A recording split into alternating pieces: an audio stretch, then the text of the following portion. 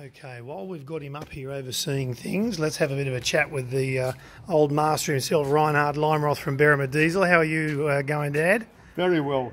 Another one of these beautiful 108Z engines here in the Toyota. Yeah, we're just a very good, reliable motor. Just about finished turbocharging this 108Z in a lovely 70 series body. You've got a few pipes to connect over there, crossover pipes, everything's sort of in and done, and turbocharger over the back. We've been doing these things for a fair while when we were an active team.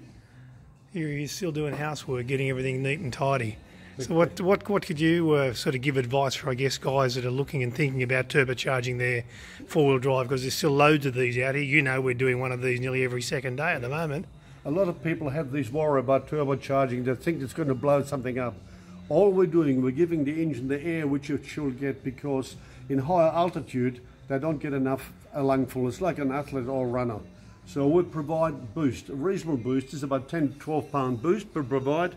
And the engines we know from our over all the years, they last and last and last. Actually, with a turbocharger installed and tuned correctly, that's the whole thing, the engine will probably last longer than without a turbocharger, because you're not flogging it, it runs clean.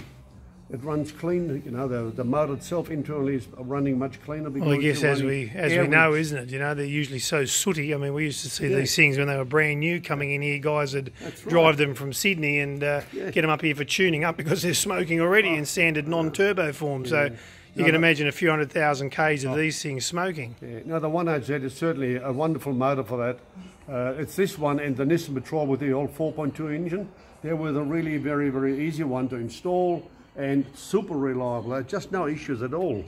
You know, and they're water stabilised. Everybody calls it water cooling, but they're stabilised because when you're driving on a hill hard, the turbo housing actually gets hot because the exhaust gets hot. Now when you go to the other side and you back off, it cools down quite rapidly. To stop this heavy change all the time, we're running this water cooled, we call it, running hot water from the cooling system through the turbo housing, and the change is very, very slow and minimal instead of being up and down like mad. That's why all the stuff is water stabilised or water cooled. What can you say about probably looking after your diesel, I guess, whether it's turboed or non-turboed? The main thing to look after really is change your oil very regular, use a good quality oil, and definitely, you know, change your fuel filter at the same time. So it's oil, fuel filter, and the oil filter, you have very little trouble. Don't get slack on not changing the oil. People coming in, you know, at 15, 20,000 on a lot of these vehicles, and it is really too long. Just half it. We'll say these 108Zs, every 10,000 or a bit less, it's perfect. And the newer ones, very similar. Well, it might be old school, as they say, though. The old things have all lasted. Thanks very much for your 5 minutes of time here, Reinhard, and we'll catch up with you the next time you're back up here in the workshop having a look and giving us a hand. You can see more of these videos here if you keep watching us at berrimadiesel.com. Of course, we've got information on our Instagram, YouTube channel, and of course right here on Facebook. We'll get this turbocharger finished off and do a bit more follow-up videos after this. You can find out how to look after your diesel by watching us on these videos.